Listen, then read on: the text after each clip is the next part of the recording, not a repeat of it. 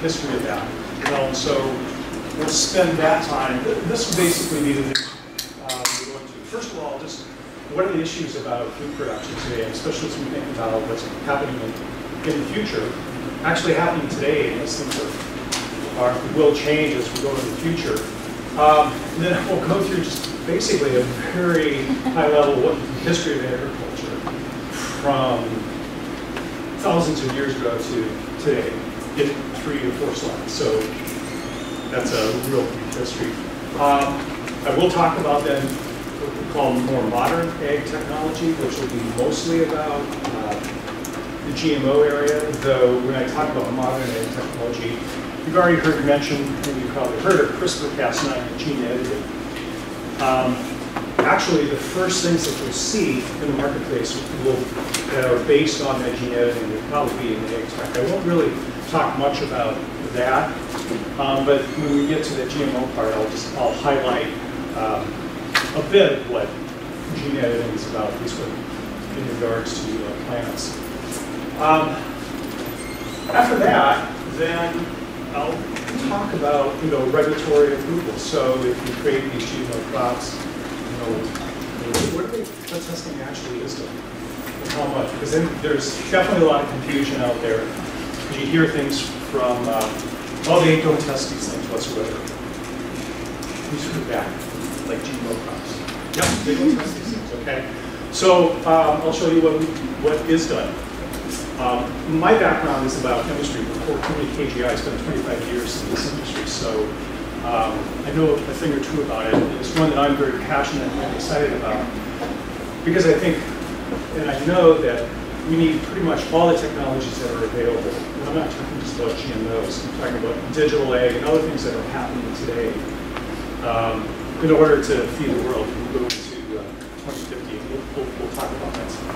So lastly, I really want to leave time, be it at the end, but please interrupt me at any time to ask questions about that. Because again, we hear so much about plant GMOs that I really invite your questions. And any of them are absolutely fine. Anything from, I hear they're poisonous. It's absolutely fine to ask. And we'll go through that. Because that's the only way we really learn is through discussion. Okay, so let's start out by talking about what's going on. I think we've all heard about this, but by 2050 there's going to be 2 billion more people around here. That's a lot of people. Today, I'll show you in the next slide, we're 7.7 billion. So we're going to have 2 more billion people to feed. But we've got to figure out how we're going to do that. Okay? We've come a long way in technology, and I'm going to show you some of those, but it's not enough. We can't just stop with what we've done today and be able to say, good enough, that this will cover it. Because there's a lot of issues about trying to feed that many people as come today. And so that leads to, why do we need to increase agricultural production? And as I was saying, one of it is because we've got a rising population. This is a little bit old, only by a couple of years, because it says today we're at 7.1 billion. Actually, I just checked today. You can go on and what's the human population counter, and it shows you as people are increasing. We're at 7.7 billion globally.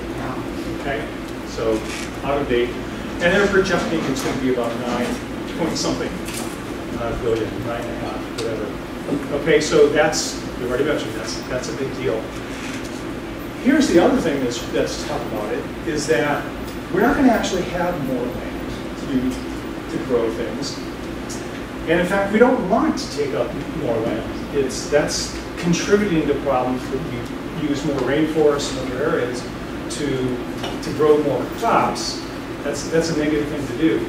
And just to show you how that's changed, you can see there, so in the early 60s, on average, you had an acre per person for growing food. And then by 2050, we only can get a third of that. Okay. Well, the good news is that we made a lot of progress on that route, but as I'm telling you, we can't stop now. Okay. Climate change is a huge, huge factor in how we're going to be able, the effects of climate change on our ability to feed the world are very challenging. And I'll talk bit about that in the next slide. So we have to deal with that. And then one of the things that's just happening with developing countries, a number of them now becoming, call it more wealthy, whatever, diets are changing. In particular, if we look at China, more meat is being consumed than it was before. And that also means we're going to need more grain to be able to feed the chickens or the pigs or whatever it is that are being consumed in developed countries. So all of those are the factors that are changing. What do we need to grow and how much do we need to grow to feed the world? So climate change, the impacts of that to growers are really across the whole spectrum, the challenges that they have. First of all, planting zones will be changing. So what could be grown or couldn't be grown, say, where I grew up in Minnesota, in the northern part, that's shifting. And so now things there, or as in Canada, could be grown before, could be. And that sounds like, well, maybe that's a positive. But there's more areas where the challenges of that change and that shift is making it harder. And that's because of factors like extreme weather. More insects are going to be expanding. So the pests that attack our crops are expanding. Weeds are becoming more and more of a problem, as well as disease. And lastly, as we all feel in California, water availability is becoming more and more of a challenge. Okay. All of these have to be approached with newer technologies, more beyond just the plant biology, but things in how we manage water and deal with that fairly, both so that we can drink, but also grow crops, are huge challenges. So that gives you the background in terms of our challenges. Let's just talk a bit about agriculture from the history. Remember, 3 slides and 4,000 years. Okay, if we look first just back, just even a little over 100 years, and what did agriculture represent back? You know, it's like, it was very labor intensive. The amount of crops that we could grow in terms of the yield was much less than what it is today.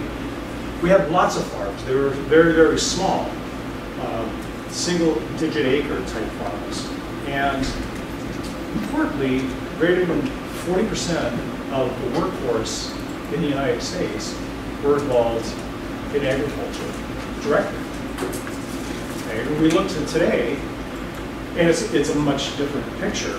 So one, things have gotten highly productive, very mechanized when we think of, you know, the invention of tractors, combines, but now the inclusion of things to survey what's going on in the crops, and farmers being able to make decisions about what needs to go where if I have a problem with a particular pest, based on something that they're able to see and is digitized and downloaded to them. Farms definitely are fewer and much larger. Yeah. How long have they been using the drones in farming? I would say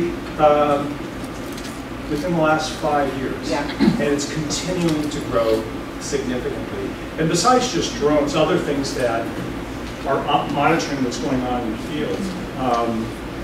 I spent a lot of time at UC Riverside, and one of the inventors that I'm working with there has actually been able to monitor insects in the field based on the frequency of the flight. It's really cool stuff. So they know, is that a bee in there? Is that something which is we want to have there, or is that a moth which produces a caterpillar which eats the crop and something that we don't want in there? So these are the kind of mechanized technologies that are just exploding right now. Yes. The fall in the workforce. Excuse me. Yep. Is the number of workers per acre changed? Because population has grown. Oh, absolutely. It has a lot because of mechanized. And of course, we think a lot of our produce crops are still there's a fair amount of in-field workers for that.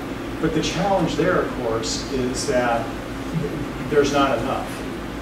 And one of the pushes to mechanize a lot of what's going on in agriculture is the fact we just don't have the labor force in the country to be able to manage, even currently, with all the work that has to occur within the field.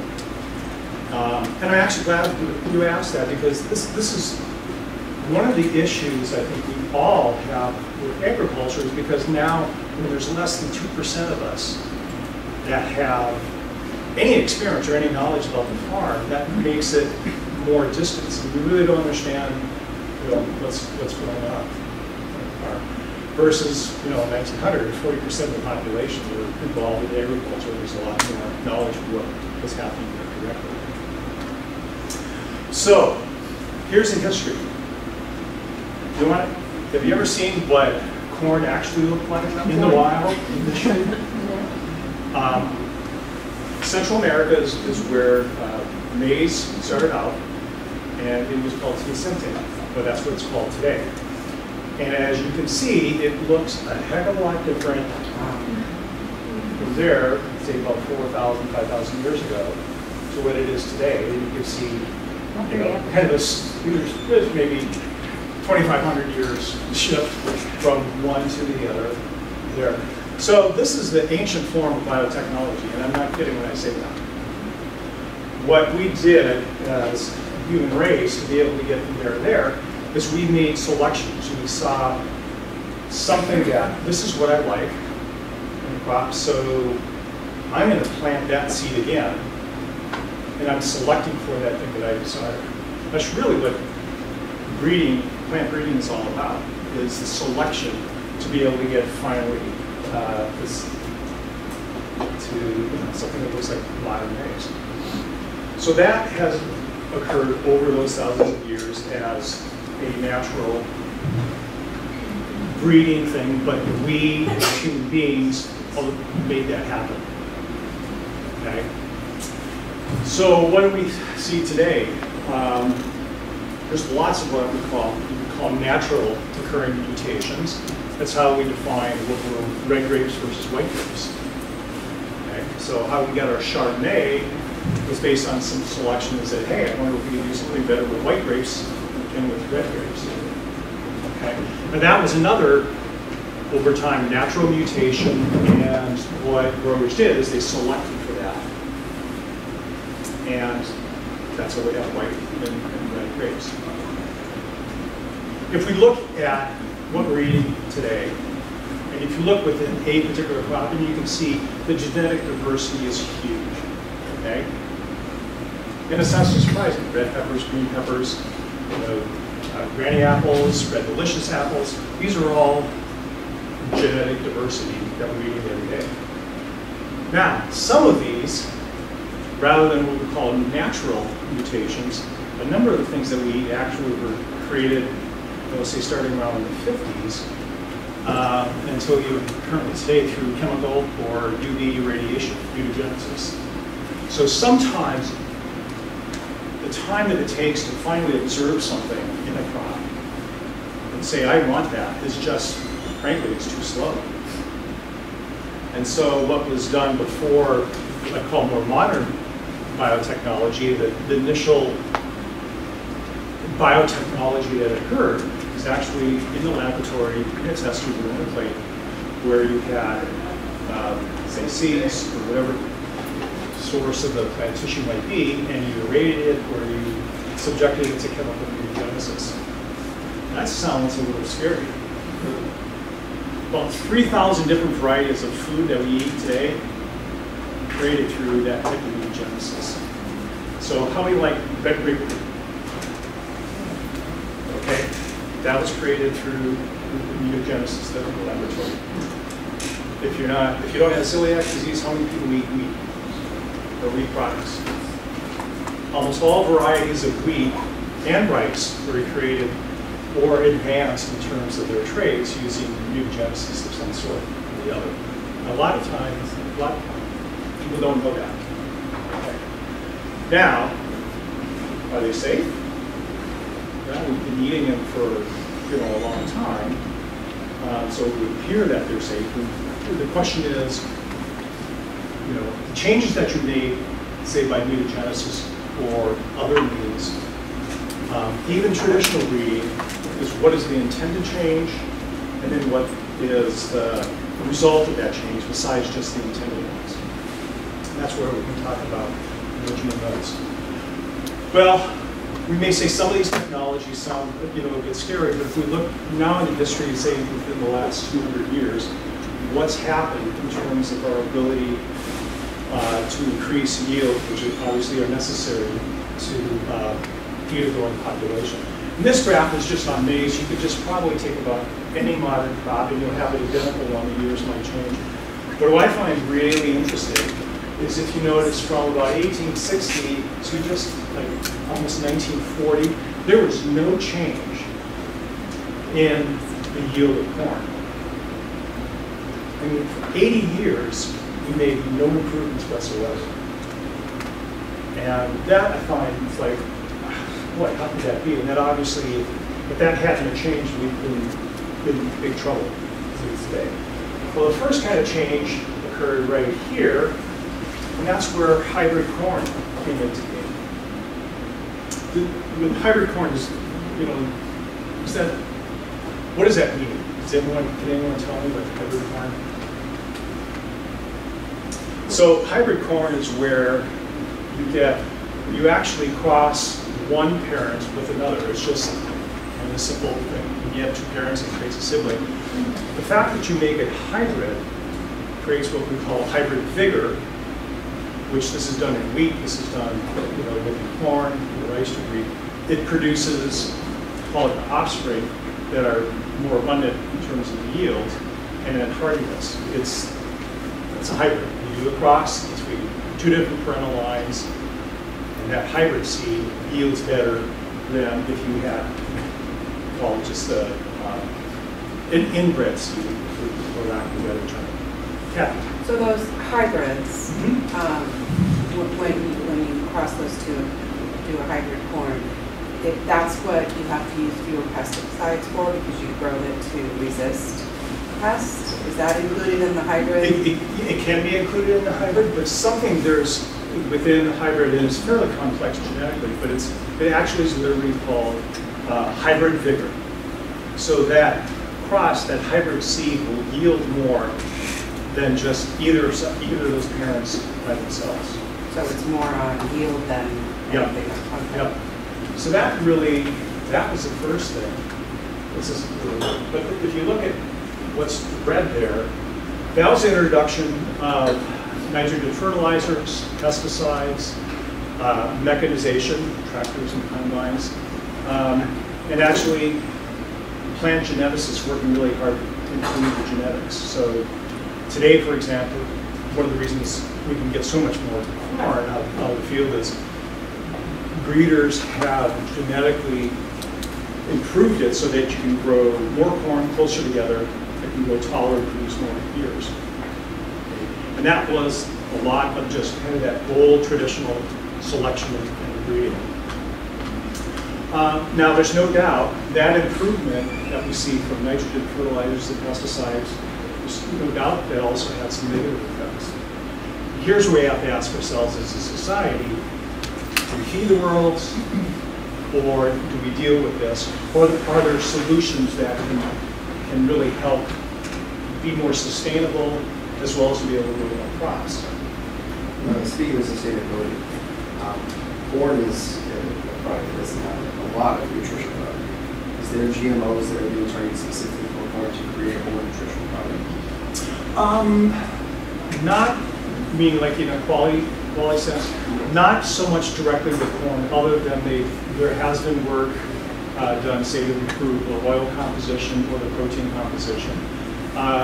You're right in the fact that corn isn't the fully nutritious meal that you get. For example, it's fairly low in lysine. So corn, which is fed to livestock, has to be supplemented with lysine. So actually some of the things that I was involved in was actually looking at enhancing the lysine content within corn so that it wouldn't have to be supplemental. But today what people do when, say, pigs are feeding corn, it's very high energy, high in carbohydrate, has a certain amount of oil and protein. But usually they're mixing, not usually, they have to mix the corn with other supplemental feed so that, say, a pig gets the full nutrition that it has. So there has been some efforts in that area. Yes? so you're talking about feeding livestock, what percentage of the corn that is being grown goes to livestock versus people? Directly? Directly. The number I will say here is not quite accurate, but it's qualitatively about 80% of corn. Well, let me take this. Yeah. So 90% of the corn we grow is going either to livestock or to make ethanol. Okay. And of that 90%, probably a third of that is going to energy production, or ethanol production. Of course, mostly in the Midwest. The rest is being raised for livestock. Of that, because the amount of corn that we grow, and this is really important for farmers right now, most of that is exported. And China is one of the major import countries, which current situation with tariffs and all that, it's been hitting our farmers really hard, both for corn as well as soybeans, because they're major export besides feed like that. The last thing I want to point out in the graph is what's in green, and that's the time that ag biotech has been around, which started about the mid-90s. Actually, the very first biotech crop was something called flavor saver tomato. Has anyone heard that? Yeah. Okay. It's really cool. It was out there. Can you buy it today? No, it's not there. And really, the main reason for it is not because it was banned. This was long before all of these came up there. The reason, bottom line, is it didn't perform in a way that consumers really felt the value was there. And so these products work like everything else does by market forces. Nevertheless, the GMOs have helped us a lot in terms of advancing a number of technologies, continue to increase the growth of our yield. On top of that, we've continued to make genetic improvements, but the ag biotech traits have also been able to increase yield, be it in corn, but also in other crops that we're doing. If you can read it, some of the highlights there. So this is somewhat controversial, but in particular it's true if you look at insect protected crops, we use fewer pesticides. Insect protected crops, essentially what they do is a gene has been inserted which the corn expresses, which is very specific to killing pests that eat the crop. It ends up it's the same protein that organic farmers use as basically a spray over on top of crops. This works a lot better, but it's the same active ingredient. And so in those crops, particularly corn and cotton, but others that have an insect protection trait in there, use far less amount of insecticide than what we have to do, than what is done in other crops. So how many people like sweet corn? Okay. Summer's here. It is the thing of summer to eat sweet corn. About a little less than 20% of the sweet corn market actually is GMO, and the trait is insect protection. But because of public leeriness, it's only 20%. It probably won't grow. It might even shrink. Just so you know, sweet corn is probably one of the most intensive insecticide use crop that's out there. I mean, who likes to open up an ear of corn and find, a worm in there that's eating away at your corn? You don't want that. I mean, none of us want that. And so, conventional non-GMO sweet corn, to get that, they use lots of insecticides to be able to do that. Now, that's not inferring it's unsafe to eat, because I feel perfectly fine eating a ear of corn. Okay? And we'll talk a little bit about the safety of most of these anyway. But just so you know, if you happen to actually see, you probably never see, it's like it actually was GMO sweet corn. And if you're worried about insecticide, you might want to go for the GMO one versus not. Okay, so enough of the data. A quiz. What's the name of the famous plant biologist who won the Nobel Peace Prize and is estimated to have saved 1 billion, I'm not kidding, 1 billion lives through his technical innovations and humanitarian efforts? And in the back row, if you know it, don't say it. You know what he did? Okay, well, let's do that. Can any, and this is okay, this is a typical non-answer. Can anyone mention who is that person? Give us part of the name? Choices. Choices. Yeah. First name starts with N. No, Animesh. No. Sorry. Shut down. Starts with the what? N. His first name starts with an N. Last name starts with an E. Nathaniel? Nope. Okay, well, now this is not the person. Who's heard of Jonas Salk? Oh, yeah. Okay, what did Jonas Salk do? Polio. Pretty big deal. Okay? But he didn't, I mean, you put it on a scale, he didn't save 1 billion lives. This is part of our problem with us not really knowing all of the innovation that's going on, with ag technology. So, his name is Norman Borlaug. Now, has anyone heard that name before? No. Okay. A humanitarian of unmeasurable value. And I'll tell you science-wise what he did, but the Green Revolution, which occurred in the 60s, Norman was coined as the father of the Green Revolution. What he did is he worked in developing countries, and at that time, Mexico and Central America always a developing country, where food issues were really huge when it came into the 50s and the 60s. They knew they weren't going to be able to feed the whole population.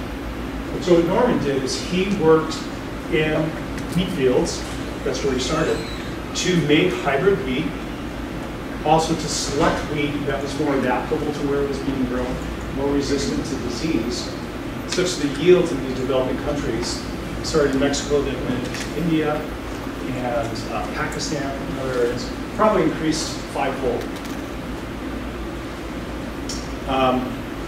So that's a pretty big deal. What they really credit Norman is not only doing that, but he pushed for adoption of these newer technologies in these countries that, just as what we're seeing in GMO today, believe it or not, people were saying hybrid corn, hybrid wheat, that's not natural. That doesn't sound like it would be good. So things as simple as creating these hybrid crops, where there was a lot of resistance there. So what Norman did is he was tireless in his effort to make sure that these things were integrated. Okay. He died about 5 or so years ago. It was in his late 90s. But until the day he died, he was pushing on new technologies to be adopted so that he away. Now, it is amazing when he said he saved more lives than any other person who has ever lived. So now when someone asks you, Norman Borlaug, you know exactly who it is. He's right up there with Jonas Salk and all the other heroes that are out there. Okay, so let's just talk about a little bit now about the science. It won't be very heavy or that much. And first, we haven't seen a slide yet, but everyone's kind of heard of genes. We all have genes. And we go from genes to DNA to RNA, and that finally makes proteins in the end. And we don't need to talk about all that process there, but to have some perspective. So the human genome, it's about 3.2 megabases. Is that right, Animesh? Human genome. Yeah, it's about megabase. 7.3. Is it really 7? Okay. Times 10 to the 9. No, 3. You're right. 3.4 times 10 to the 9. So what's a megabase? Yeah, so if you look at this picture here, you probably can't see it that much, but on the DNA, it's a haploid is 3.5, so 7. Yeah. Diploid. Yeah. Okay. So what we're showing is just what we picture of a snippet of DNA. Each one of those represents one base, and those are base pairs. Go from the top to the bottom. You've kind of heard about those things before. So that's just a short piece. When we talk about a megabase, we're talking about 1 million of those base pairs. Okay? And so the human genome is 3.2 megabases, so it's 3.2 million of those base pairs. And that produces roughly, in terms of the number of proteins, roughly around 20,000, which that sounds impressive. So maize, don't be impressed, I can remember right. 15.8 megabases, okay, so 5 times larger than the human genome, and produces, around 42,000 proteins. So next time when you look at corn, you should be impressed because they're more complex than you. Okay? Sad thing is our genome is not that much more complicated than the fruit fly or rounder. Sorry, but it's the truth. Okay, so that's just perspective of plants. Almost all plants have more complicated genome than do humans. And if you think about it, what do plants do that we don't? One, they have photosynthesis, they have chloroplasts. They can take CO2 and actually make carbohydrates out of that. We can't do that. That's why plants are really important when it comes to greenhouse gases. Okay, so very simple explanation of what we're talking about biotechnology, and we'll start with original biotechnology, which is traditional breeding. So if we look at this, imagine these as genes in here, and if the plant on the left is, let's say, a wild type tomato, or a wild variety of tomato, actually isn't edible. It can be poisonous if taken by too much. But if that particular wild type tomato had great resistance to disease, what breeders might do is take that, cross that with a domesticated tomato, and then look for that disease trait. Now the problem is you get all the other stuff from that wild type tomato into that first cross. So breeders have to spend a lot of time getting rid of what I call the junk, or the things that wouldn't be healthy for us to eat. But they're always screening for that disease trait. And in the end, what they have is something with the new domesticated tomato variety that has disease control, but it will have actually still a number of genes from that wild variety that through the screening never left because they could never see or find anything that was negative about that. Okay? When we do a GMO trait, we would look at that same, what is the gene that is helping in that disease protection? We isolate that, and we just take that gene only and put that into the tomato plant. So rather than taking that wild type and thousands of genes coming over, we're just taking that very single gene that has that trait and putting it into the new tomato plant. Okay, so it's a much shorter process. It's much more precise in that sense. So we're only dealing with that gene that we know that has that particular trait. Does that all make sense? Yeah. So, plant biotechnology, how long has this industry existed? How long has it been around? Yeah. So the first commercial biotech traits that I mentioned came out in the mid-90s. And the inventions actually first started in early 80s. Okay, so it tells you how long it took to actually get the first ones out there. But that's when companies, not just Monsanto, but the company that invented Flavor Saver tomato is a company out of Davis, it's called Calgene. I actually ran that site for 6 years, long after the Flavor Saver tomato was there. Just a follow-up question. Have you sequenced the whole genome? Yeah. Okay. So, Not me personally. well, no. In my spare time. Yeah. So the most important economical crops, most of them have full genome sequence. Okay. Now, of all the genes that are there, probably less than 5% of those can be studied in detail. So it's one thing to have the genes to identify them, it's another thing to really know functionally all of what they're doing. Okay? So how is this actually done is actually we use nature's, what I call it, nature's little plant transformer. And it's an agrobacterium. It's actually a bacteria that causes a disease in plants. And many of you have probably seen this. If you're on a walk, you might see some oak trees. You see that little kind of, we call it a gall. Okay, it's called crown gall disease. Okay, so it's a picture of a tree on the left. On the right, it's actually a blow-up of a grapevine that has that same thing. So it's a disease that occurs naturally. Well, what the manifestation of that disease is part of the DNA which is in that bacterium actually gets inserted into the genome of the plant. Okay, and that then you can say it captures the plant's machinery for expressing those genes. And that enables the bacterium to multiply and grow. So part of bacterial DNA is actually inside of that plant gene. And what scientists did, this started in the early 80s, and it's a little too small, it's not too complicated. Ignore the part on the right part, but essentially what we've done, what modern GMO technology is we've deciphered what it is in that agrobacterium that does this, that inserts its DNA in there.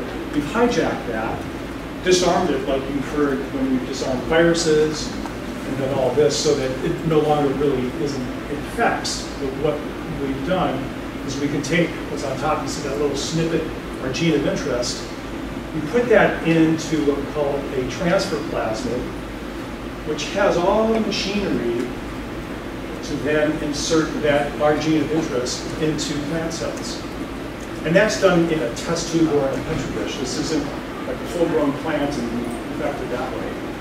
It's actually done in the lab, like I say, in a small dish or in a test tube, and it's done with individual plant cells. Once that insertion is done, you can select for it. There's ways that we do it so that only those cells that have been transformed into the gene are the ones that are selected. And then while you have all these undifferentiated cells, what you do is then you feed those cells particular hormones and they turn themselves into a plant, which is pretty magical in the end. But that's actually the process of making the gene plant. Again, it's a very specific one gene to one place in the genome in the plant to get the trait that we're looking for. That kind of makes sense how that's done? That, by the way, was probably 15 years of research to figure out how to do that. After they already knew that agrobacterium could do that on its own. So there was quite a bit of science that was there. Okay, so that's, there you go. Now you know how GMO crops are made. Before I jump into that, are there any questions in that part? Okay, the last slides that I want to go through, we're just talking about, okay, if you've created these plants, what do we actually do to know that they're safe? Okay, what is the regulatory process? And what I'll start there is something you may be surprised. It takes longer to get a GMO crop through regulatory agencies and on the market than it takes a new drug. I'm really surprised by that. Yeah. So right here in this graph, probably about 3 or 4 years old now, so it's actually longer, but it says about 13 years on average. I think the average now is probably about 14 years. From the discovery to introducing a product, whereas a new pharmaceutical is typically more on about a dozen years. And that's not a fast track one, but that's the typical pharmaceutical. So that's telling you there's a lot of work that obviously must be done if it takes that long to get something to the market. And so when we say what is it, or what regulatory agencies actually look at these GMO crops to make sure that they're safe? Within the U.S. and all the counterparts globally, there are 3 regulatory agencies that we have in the U.S. And all 3 of them typically look at GMO crops. And they're looking at it for a particular reason. FDA, when they look at a GMO crop, they're saying, is this safe to eat? What's the data you have to provide to make sure that you know that it's safe to eat? The EPA is concerned if, for example, I've made an insect protected trait in tomato, so that technically is a pesticide. So the EPA wants to be sure that that pesticide or GMO crop is now producing is safe to eat. Okay? And the USDA is concerned with those as well, but they're more on the environmental side. So if I create a new GMO crop, if I create a new superweed, or is it doing something which environmentally is going to be hazardous relative to the crop that wasn't transformed. So those are the three agencies that you have to provide data for if you create a GMO crop before it's approved. And then what are the guidelines for that? And the very simple part is a reasonable certainty that no harm will result from the intended use, made under the anticipated conditions of consumption. The thing about GMO crops or innate technologies, you say, how can we be 100% sure? The reality is, can we be 100% sure about anything? This actually is the approach. Generate as much data as you can, both on your intended changes, your unintended changes, making sure that nutritionally we haven't changed things unless we've done it like increased lysine in corn. That was an intended change. It actually could be an improvement. So those are the things that you have to go through in order to get these things commercialized. And I'm not going to go through this at all, but this, if you're interested later, we'll have the slides. We'll provide a little bit more detail about the many things that we have to do in analyzing the crop. One of the most important is if we have a plant that's producing a protein that wasn't there before, is that protein safe? And a big part of that definition, we absolutely have to make sure is it allergenic? And the last thing you want to do is to express a peanut protein inside of maize that happens to be the allergenic protein, that's coming out of peanuts. That would be a very bad thing. So one of the things that's tested early on, in fact, it still is in the early discovery phase, is we look at a particular gene, a protein it produces, you run it against a database of known allergens, and if it pops up as short as 7 amino acids, looks like it might be an allergen, it's cast aside. It never even gets into the discovery of the development phase. Regardless, even at the end, if it doesn't look like that, extensive studies are done to make sure that that protein is not going to be an allergen. And that's just one example of some of the safety studies which are done. So anyway, that's the end of my story. Any questions about what we talked about? And you can really don't throw them all at me. Why is it then that there's so much public concern and outcry about GMOs? I mean, like Harry was saying, you see non-GMO on so many packages. Like, do you know the genesis of that? Like, what the reasoning is? Is there science behind it? Is it? Well, a lot of it, and I'll be part of the industry at that time, and I can take part of the blame, is lack of being upfront and really educated what it's about. And frankly, it's a lot easier to have a scary story than it is to say one about what it can do. So a lot of it is just knowledge that we failed to get out there, perhaps being you can call it naive, but maybe a bit arrogant as well. You just say, hey, it's about the science, so trust us. That really doesn't work. So that, at a high level, I think there's a big part of that.